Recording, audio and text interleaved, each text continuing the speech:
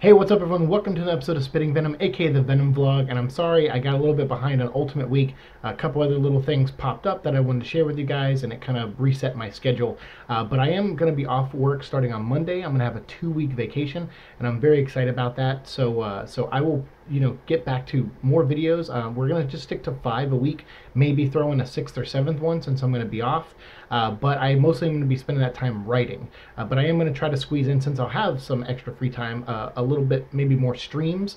So we might stream at night after I spend like a whole day writing. And we, so make sure you follow me on Twitch. Make sure you're subscribed here. I will try to get out some videos and record some things in advance, so that way when I get back to work in 2 weeks, I have enough videos for you guys to stay on schedule, because I obviously fell behind this time with Ultimate Week. And speaking of Ultimate Week, we're going to dive right into this shit show, and I'm sorry to swear right off the bat, but we are going to talk about War of the Symbiotes. And War of the Symbiotes is kind of it was a sequel, prequel / retelling of the Ultimate Spider-Man video game. So I guess maybe Marvel, or someone over at Marvel, maybe Bendis himself, maybe the editors, they thought, okay, maybe not everyone who reads this book played Ultimate Spider-Man, and maybe only gamers checked out that game, and a very few people who read the comics went over to check it out. So a lot of them may not know the storyline from the video game. So we'd like to, continue that storyline, but also regurgitate it in a way for people who just reading the comic books who didn't win over. Whether they were a small number or a big number, it seemed like, that's what they wanted to do. So this book kind of retells some of the events. It starts off actually after the events of the video game, and then it kind of flashes back, because of course Brian Michael Bendis loves to do that, and he did that like so much in this book. It just keeps going back to events in the video game, and then shows like very brief, cut down, watered down versions of those events, and in doing so makes a very chaotic and poorly crafted and poorly paced graphic novel. Like if you're just reading the graphic novels and you're picking up all these books, because this is kind of what these books did. They were written in like 5-6 issue arcs so they could sell the graphic novels. So the point was to tell a complete story, which obviously a lot of comic books have shifted that way from the 90s into the 2000s. And so this one was like how a lot of people kept up with Ultimate Spider-Man was through the graphic novels. And if you're reading them by graphic novel, by the time you got to this one, which I think was like volume 20 or like 21 maybe, by the time you get to this, it just feels very chaotic. Like you're reading through it and you're like, wait, what's happening? Okay, it's not like it's hard to follow, because it's not that well written, like it's not like smartly written, but it just jumps around so much, and it has all these snippets of moments that you're like, what is going on? And if you played the video game, it makes it even harder, because you're like, wait, but in the video game this happened, so why isn't it playing out like that in the comic? So there's so much to digest here. So we're going to do our best and just dive right in the best we can. The book starts off as Eddie Brock. He's in the in the park, and he's just kind of chilling out in the park, and an old lady comes over and sits next to him, and he's like, hello, how you doing? And she's like, oh, hi, young man. And he's like, oh, you having a nice day? She's like, yeah, sure. And he goes, well, let me tell you something. And he just like opens up, and he just becomes Mr. Exposition, and he starts dumping all this information on her. Oh, well, I know who Spider-Man is. I tried to kill him. I'm this big monster, blah, blah, blah. And so you're just hearing, he just like confessing, like opening up to a random stranger and confessing all these things, and he's telling the events of the video game. So he like starts off by telling her about the time where he got electrocuted at the end of the first graphic novel. So it's it shows him being electrocuted, and then disappearing, and like he did at the end of the volume 6, I think, of the Ultimate Spider-Man run, so which we talked about a few episodes ago. And it shows that, and then it cuts to like a moment from the video game where he's in the bushes, and it's like a few months later, and he like reaches out and grabs like a woman who's jogging by, and he grabs her and pulls her in and eats her. And so then it cuts back to the park, modern day, and he's talking to a completely different lady. The old lady's gone, and it's a completely different lady there. And they're conversing, and he keeps going and telling the story of how he got sick, and then he noticed that Spider-Man was fighting this giant rhino character, then fighting like these other villains like Electro and stuff like that. And he's like basically telling the story of that, and how he noticed Spider-Man's head was hurting anytime he was around. And then Eddie, of course, is trying to make himself sound sympathetic. He's like, oh, I have this thing attached to me, it's hurting me, I just need Spider-Man to help me. He wouldn't help me. And then like these assassins showed up, Silver Sable, and it's literally going this fast. I mean, it is like just pumping, just dropping exposition on you like no tomorrow. So like I said, if you're reading the comic, you're like, when did all this happen? Like if you've never played the game, you're like, when did all this happen? And you're like, oh yeah, the video game, I heard about that, but so all this crammed into one story, like it feels very disjointed and just very just overloading of information. The only good thing I think about that is that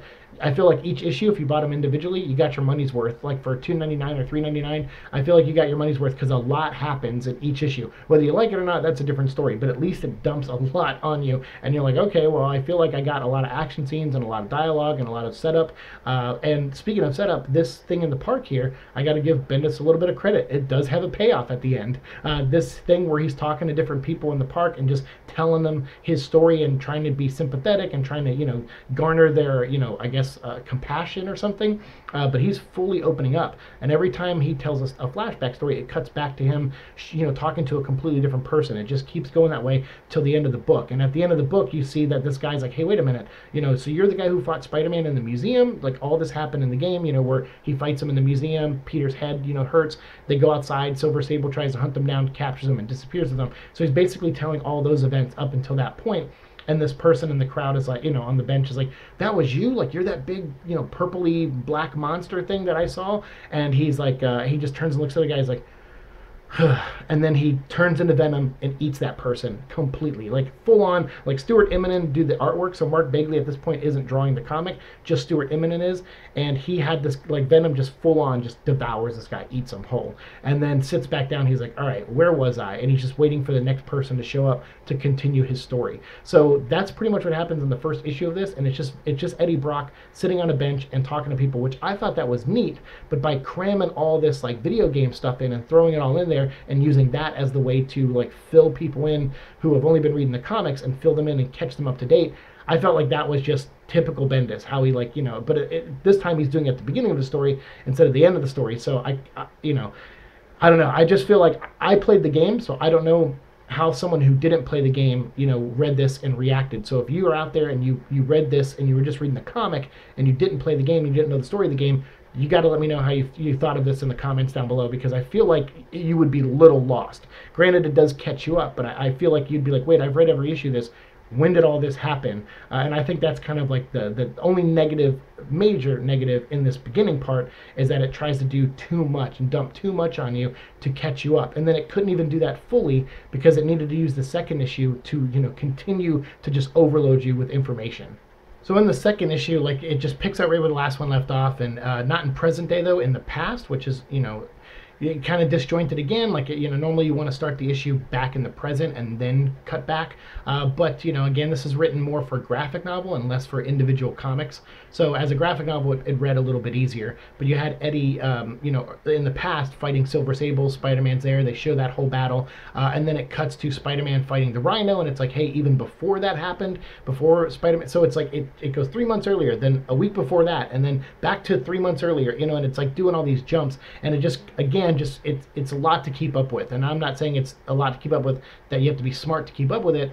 It's just disjointed just for the sake of getting a ton of exposition in there. Again, if this was written to be like 12 issues, you would have had a nice flow to this storyline. You could have spread things out, even if it was just written like 10 issues. And then you could have done like a big size graphic novel for this, or like part 1 and part 2 of War of the Symbiotes. Because there's not really much of a war in this. Most of this you're seeing is stuff that happened in the past, stuff that already happened in the video game. So you're not even really getting new events for the most part. And then even when they retell the video game stuff, it's not even 100% accurate. So you see like Venom, or you see Spider-Man like meeting after his battle with the Rhino and fighting, and seeing Silver Sable and meeting her for the first time, and Venom getting taken away. You see Spider-Man meeting the Beetle, just like it happened in the video game. He's like swinging and the Beetle's flying by. So that was kind of neat to see those same things redrawn by Stuart Immonen. But then, they start getting into it. They get into a battle, and you see, him, the Beetle going and getting his Sandman sample. Then he goes and breaks Venom out, which that did not happen in the game. In the game,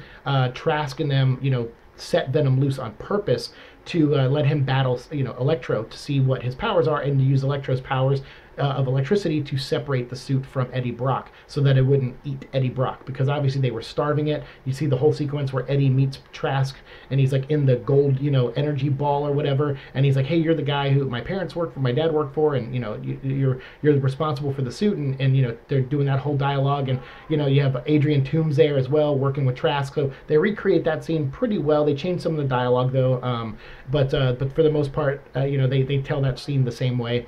and then Eddie gets broken out by the Beetle, and then Beetle goes and breaks out Norman Osborn as well, and then you kind of see that whole thing. So still some of the events from the game, but just altered, because like I said, Eddie wasn't broken out in the game. He escaped after they were sending him in, you know, to battle like Electro, and they wanted him to fight Electro. So I guess, Bendis' way of trying to streamline this, but again, if you've played the game, you're like, so wait, what is being retconned now? And if you are new to it, I imagine you're just like, wow, this is a lot to just get, and like, again, for value's sake, if you're reading an individual comic, you're probably like, wow, a lot happened in that issue. It feels a little dense, even though there's, not a lot of dialogue in it, and there's not a lot of interesting things happening. It's just scene after scene after scene of just a lot of exposition and action, for the most part. But you do get to see Venom eat a giant horse. So when Beetle breaks him out, there's like a cop riding up from Central Park on a horse, and Venom turns and looks at it, and of course Venom still has to feed at this point.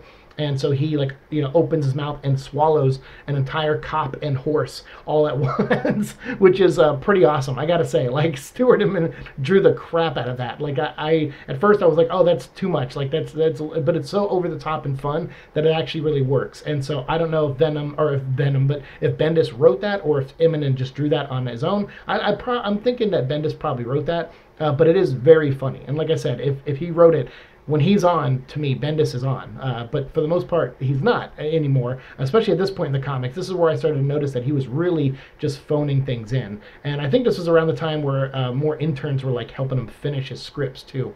So it was like, I know that happens a lot. That's kind of standard in comics, so I'm not trying to throw him under the bus major for that. But at the same time, like, this was supposed to be his baby. This book was like what put him on the map in a lot of ways, outside of Daredevil and like, Jessica Jones and stuff. So it was like, oh man, I wish there was just more attention to the details here, but the action in it is great. I was upset when Bagley left the book, but when Stuart Immonen came on, I actually liked his style a lot. And the third issue, I think, ends with Spider-Man getting rejoined with the suit. So the suit, after this is also something that didn't happen in the video game, but they showed like a flashback scene where Spider-Man is fighting Venom, and the suit gets separate. It decides to leave Eddie, kind of like it does in the comic books, where it wants to rebond with Spider-Man. And that's kind of neat, because I didn't know the suit had those ambitions. I didn't know it had that. I knew it wanted to absorb Peter so that Eddie could have control of it, but I didn't know it had a mind of its own to want to go to Peter. So I thought that was kind of interesting. The main reason he went to Peter is because Eddie Brock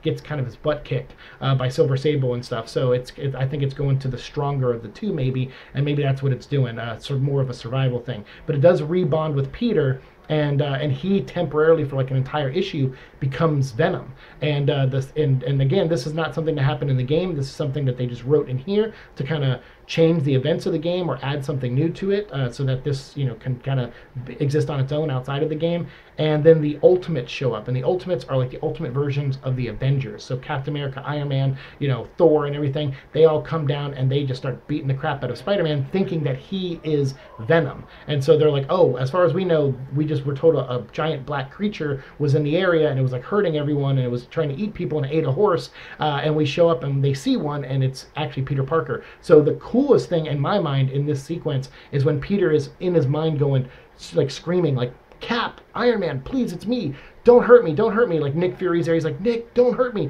And Nick is like, just, has his big gun out. He's shooting the creature. And then all of a sudden he hears Eddie Brock come up, and Eddie goes, no, Parker, give me the suit back, give me the suit back. And that's when Nick goes, wait a minute. He's like, that thing's Peter Parker and that you were the monster? So he's like, all right, everyone, back up. He's like, Cap, everyone fall back. And he goes, Thor, bring down the electricity. So Thor comes down with his hammer and boom, just nails Spider-Man, and it hits him with so much electricity that it separates the suit from him. And then we cut to, I guess the next day, and we don't know what happened. We don't know the full extent of what happened, but Peter Parker wakes up in his bed at home in Aunt May's house, and he's fine. Everything's fine. And he's like, whoa, what's going on? So he goes and tracks down Nick Fury, and there's Nick Fury's there, Iron Man's there, and everything, and Iron Man and Tony start talking, or Iron Man and Spider-Man start talking, and Tony's like, wait, your dad created this suit? He's like, wow, your dad, is very impressive. Like, I'm very interested in his kind of suit. Like, I have a metal suit, but he had like an organic suit, and that's kind of neat. And so Tony's kind of geeking out with Peter, but Peter's like, look, man, this thing is dangerous. We need to kill it. And Tony and Nick Fury are like, no, we got it. We bottled it up.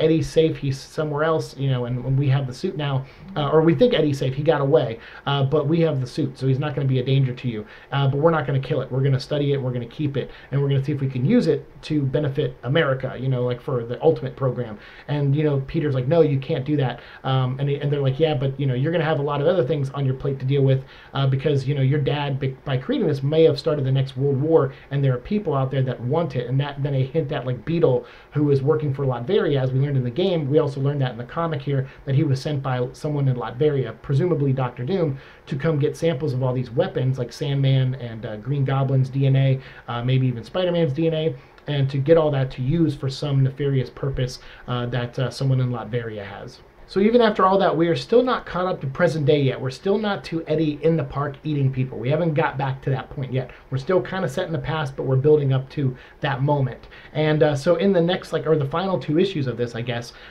Peter, he, after finding out that his dad may have started World War III and that all these people are trying to get the suit, the Beetle, Latveria, even S.H.I.E.L.D. and everyone, but Eddie Brock is still out there and he's without the suit, so at least he's not a danger. So Peter's like, all right, I'm going to go home. I'm just going to try to live my life. I go to school with Mary Jane.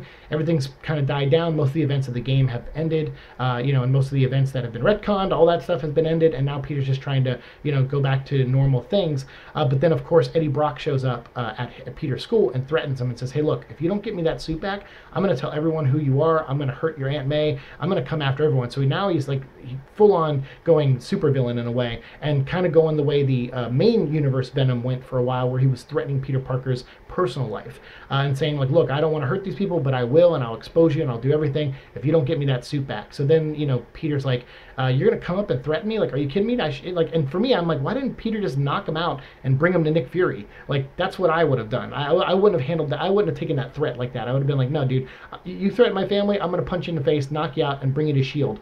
And they're going to send you, like, somewhere else, like in the world, away from the suit, and you're never going to get it again. You're never going to get to see the light of day again. But yeah, that didn't happen, obviously, because Peter's like a 15-year-old kid and didn't think about that probably. He was more concerned about the safety of his family. So, but he, he goes home that night and he finds a surprise. And so earlier in the issue, they show S.H.I.E.L.D. and the Triskelion, and you have S.H.I.E.L.D. agents and doctors interviewing Gwen Stacy. They're talking to Gwen Stacy and almost interrogating her, and they're like, what happened to you? And we're like, wait a minute. As people who've been reading the comics, you're like, wait, Gwen's dead. Because in the video game, Peter became Carnage because Gwen died. So they decided to make Peter Carnage temporarily in the video game as one of the boss fights, which I thought was a cool idea, especially considering the Carnage comic was, the suit was trying to replicate Peter, and it was kind of a clone of him in a way.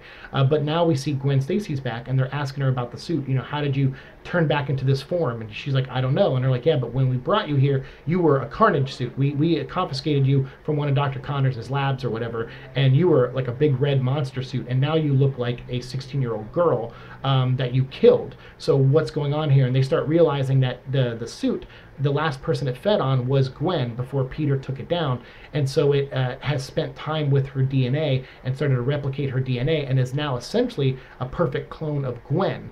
Even though it still has the Carnage side and some of Peter's memories, it's mostly now a perfect copy of Gwen for all intents and purposes. So I think this was just Bendis's way of retconning what a lot of fans gave him crap for. They were like, dude, you killed Gwen for no reason. It was just random, and and of course that's how death happens sometimes. So on some level it did work, but on a lot of levels it just pissed off a lot of fans, because we were hoping that maybe we would get one universe where Gwen Stacy stayed alive, and so he got a lot of hate for that. Like I said, if you read the letters columns in a lot of those issues after Gwen died, a lot of people were writing in, and Marvel was publishing them too, to show that fans were not happy. So I think this was his way of retconning that. So so she's talking to S.H.I.E.L.D. people, and then there's a big Beetle comes in to bust out the Green Goblin, and that's kind of an event that happened in the game. Although in the game it wasn't at the Triskelion, it was on a ship out in the sea. But again, there's more retconning here going on, I think. And the Beetle shows up to bust out Green Goblin, and as Green Goblin's leaving, and this did happen in one of the earlier Ultimate comics, you saw Green Goblin leaving, and he looks down a hallway and sees someone. Well, now in this book, you're seeing that when he looked down the hall, he saw saw Gwen Stacy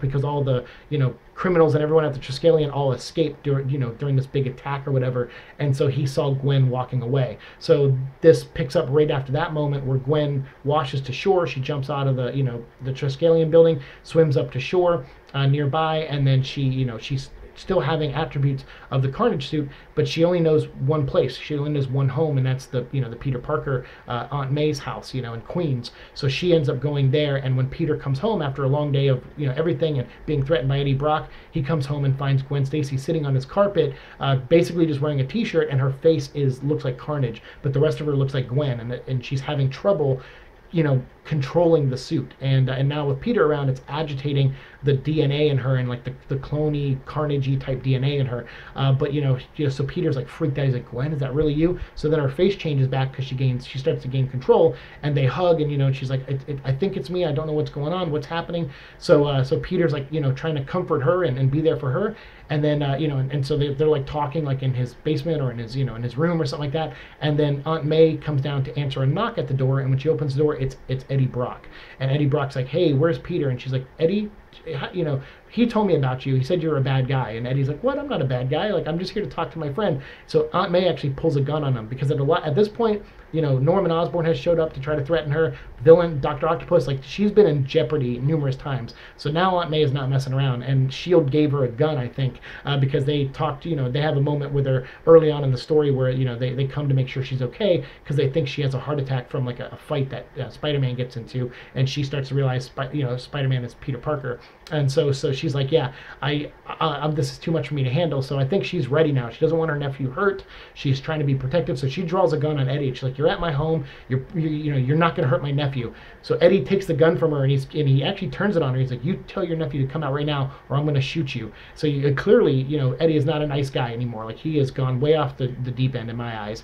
And but Peter hears all this, comes out, grabs Eddie, beats the crap out of him, takes him a few blocks away, knocks the gun out of his hand, and everything. And he's like, what are you doing? Why'd you come to my house? You aimed a gun at my Aunt May. Like, he's, furious. And then, Gwen actually followed him there. So Gwen comes up on the roof, and this is pretty much where the War of the Symbiotes, like, happens. Is it all happens in this one issue in these, like, few pages, because Gwen, when she walks up, she finds, like Eddie says, they took the suit away from me. As far as I know, they destroyed it. It's gone completely. And I want the suit back. I need something. So you've got to have S.H.I.E.L.D. make me another suit, or else I'm going to tell everyone about you. And Peter's like, no, we're done here. I'm going to arrest you. Like, you're basically what I said for him to do at the beginning of the story. He's finally doing now after his Aunt May was in jeopardy. And so Eddie's like, no, you got to give me the suit. Well, it turns out he actually still has cells in his body, like Peter did when he got separated from the suit.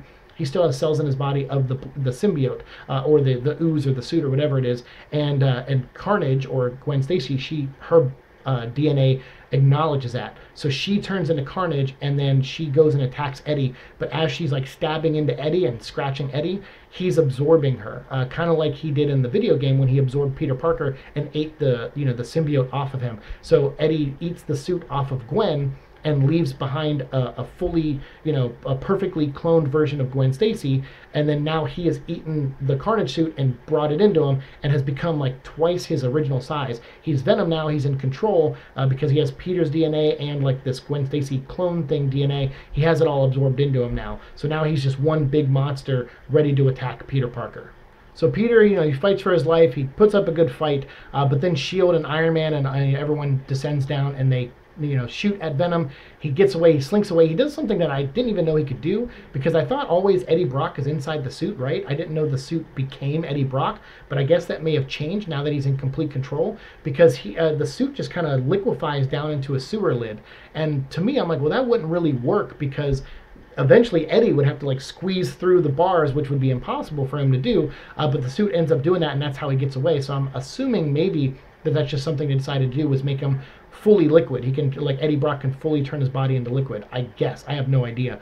I think it was just maybe an oversight or something, or they just wanted to get him out of there quickly, and that's what they decided to do, and they thought it was visually cool over, practicality or making any kind of sense. But Eddie Brock gets away, and Gwen is left, and she's intact. And so they, S.H.I.E.L.D. brings Peter in and Gwen for a debriefing. Peter and Aunt May is there, and they find out that Gwen is fine, that she's a perfect clone. She has all of her memories, and she's, for all intents and purposes, 100% back to real life and as close as, like, and basically it's a huge retcon. It was Retcon the Comic is what this was called. And so Gwen is back, and so now she could go back to school with Peter and be part of Peter's life again and be his friend again. And then, like, the weight of her death and everything, like, it won't weigh on Aunt May, and they won't feel so responsible. So I guess it was a way to, like, kind of undo some of that and undo some of the darkness that the book had taken on. But to me, it was just, like, really rushed and really thrown in there. And this War of the Symbiotes, this battle between Carnage and Venom, lasted like 3 or 4 pages before Venom absorbs the Carnage suit and then becomes like Super Venom and escapes. So yeah, it didn't really, it's oh man, this book is not good in my opinion. I mean, is it worth reading? Sure, if you want to read it. The art, Stuart Immonen, he's a great artist. So there's interesting little things like that in here. But man, out of all the Ultimate Venom Marvel stuff, this and Carnage are like the bottom of the barrel, just half told story, half-assedly done, just not very well structured from a writing standpoint at all. But I will say that there is the payoff. So like I said, this probably ended the best out of all of them because there's an actual payoff to the setup from the first issue. So in the beginning, when we're back, we're in present day and Eddie was eating people in the park, which I thought that was kind of a cool premise and idea. And so now we're back to that, and he's in the park. A guy sits down next to him, and the guy's like, "Hey, nice day, huh?" And Eddie's like, yeah, though that's normally his line because that's how he introduced himself to everyone as, "Hey, nice day." So this guy was saying it to him now. So Eddie's like a little cautious of the guy, and he's like, "Yeah, nice day." And so they're talking, and then Eddie realizes that the guy knows more than he's letting on. So Eddie turns into Venom because now he's in complete control, but apparently he still needs to eat and feed off people. So control doesn't mean that, the appetite is quenched. And so the guy turns into Venom, goes to eat him, but then the guy opens up lifts up his shirt, pulls the sleeve back, and you see the Beetle's armor. So this guy was actually the Beetle in disguise as like a civilian, and opens up a container on his arm and sucks all of Eddie Brock into his arm. So again, I'm thinking that Eddie Brock himself is able to become liquid form now after this, after he merged with Carnage. Kind of because Gwen could kind of do that since she was like a genetic clone. She can kind of turn into liquid and move around with the suit. So there was no human body to get stuck if she was trying to pass through bars or anything. So I'm guessing that's what happened to Eddie. That's told visually. It's not told through the story or through the writing. So I'm thinking that's just like a Stuart Immonen visual thing that they put in there. But it's kind of neat. So he gets sucked into the gauntlet, and Beetle, turns into the Beetle. The armor wraps around him, kind of like Iron Man style, and he flies off into the sky. And he says, inform, like someone on the intercom is like, "Did you get it?" And he's like, "Yes, I got the Sandman thing, the Green Goblin DNA, the other DNA that I was supposed to get, and now I have the Venom suit, and I'm coming back to Latveria to deliver it to my Lord and Master, Dr. Doom." So you're like, okay, so clearly Dr. Doom has some kind of investment in all these genetic creatures that have been made. But none of this, if you're wondering, well, where does the story go? What happens next? See, does Spider-Man go to Latveria and fight Dr. Doom? No. That would be an awesome story, but no, he doesn't. Dr. Doom does get involved with the story coming up, and there's a big Ultimate crossover and everything, but we're not going to talk about it because it sucks, and it doesn't really matter about anything, and it doesn't have all the ramifications, although I think it changed the Ultimate Universe in a good way, and it made things interesting after this, because then Reed Richards became like a villain called the Maker, which I thought that was cool as a Fantastic Four fan. I thought that was kind of a neat thing, and it kind of killed like half the X-Men, and it changed a lot of the landscape of the universe. It still was a pretty poorly constructed event and story, and then because of that, they decided to go in a new direction with Spider-Man and create Miles Morales, so a lot of these threads, as far as I know, never got wrapped up. So if you're out there and if you know information that I don't have about maybe where this story goes, where if they ever did pick up the symbiote again, let me know, because we are going to talk about other symbiotes in the Ultimate Universe. In Ultimates 3, a clone symbiote shows up, and we'll talk about that in the next episode. And then there's also the new Venom that went after Miles Morales like a couple years later. So we'll talk about that one too. But in between this and that, I don't know if there's any story told there. I don't think there was. I'm pretty sure there wasn't. But if there was, feel free to let me know in the comments, and I'll look up those issues and I'll read them and cover them for you guys. But to my knowledge, there's nothing after this. So this story ends with a good payoff to the setup. Eddie Brock in the park. Now he gets caught. So I'm like, hey, perfect setup, payoff. The bad guy gets caught. I thought that worked out pretty well. So congratulations, Bendis. But everything in the middle was just a hodgepodge, and it was just a mess, and it wasn't well constructed, wasn't well paced, and just dumping, like a 20-hour video game or a 10-hour video game, just dumping all that on you in like 4 issues. It's just too much. Like this, This guy needs to learn how to pace himself. And the weird thing is he did in some of the other books he wrote, like Daredevil and like, you know, Jessica Jones and Powers and things like that. Like he found a way to pace himself. So it was really weird to me that he couldn't do it with Ultimate Spider-Man here, because most of my gripes with his runs on these is that they don't allow themselves to breathe, especially the symbiote ones. It's clear that he doesn't like these characters and he's just trying to get through the story. And so to me, I'm like, well, why did you write them at all? I know fans wanted them, but if you didn't want to write them, why did you write them at all? It makes no sense. Let some other writer take, you know, a stab at making, you know, an Ultimate Spider-Man story. But again, like it always comes down to with Bendis, I feel, is ego. Whether he's a nice guy or not doesn't matter, because what I review is the stories, and this one is dog shit on a lot of levels, in my opinion. And you know me, guys. I'm very lenient on a lot of things. I try not to just crap all over stuff. But for me, this one was just a major miss. Interesting things as always, but nothing pays off. Nothing feels organic, and nothing evolves in a nice way. Minus just the cool setup at the beginning with Eddie in the park and the end where he gets captured. But that's it. That's the end of War of the Symbiotes, a battle that lasted 4 pages. You know, so let me know what you guys think in the comments. What did you think of War of the Symbiotes? I know at least a few of you are going to rant about how much you hated this storyline, but let me know if you liked it, if you didn't like it, whatever it is. Let me know down below as always. And thank you so much for watching my show. Like, share, subscribe, all that fun stuff, and I'll come back as soon as I can with the final episode where we talk about Miles Morales versus Venom and the Ultimates versus Venom and like the clone Venom that they fight in Ultimates 3. So we'll get on that as soon as possible. Thanks so much, guys. Have a good one. Peace.